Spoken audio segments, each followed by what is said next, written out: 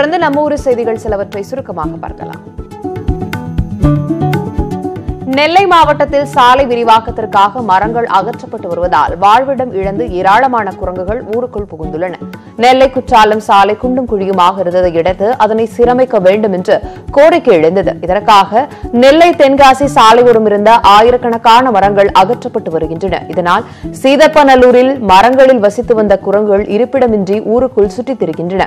குரங்குகள் நடமாட்டத்தால் வெளியே செல்ல அச்சமாக இருப்பதாக ஊர் மக்கள் கூறுகின்றனர்.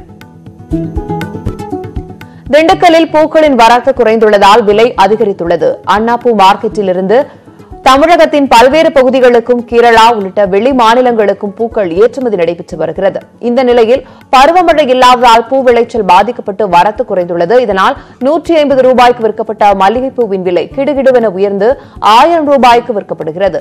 ஆயுத பூஜை போன்ற பண்டிகை காலத்தில் பூ விலை உயர்ந்துள்ளதால் மக்கள் பெருமளவில் பாதிக்கப்பட்டுள்ளனர்.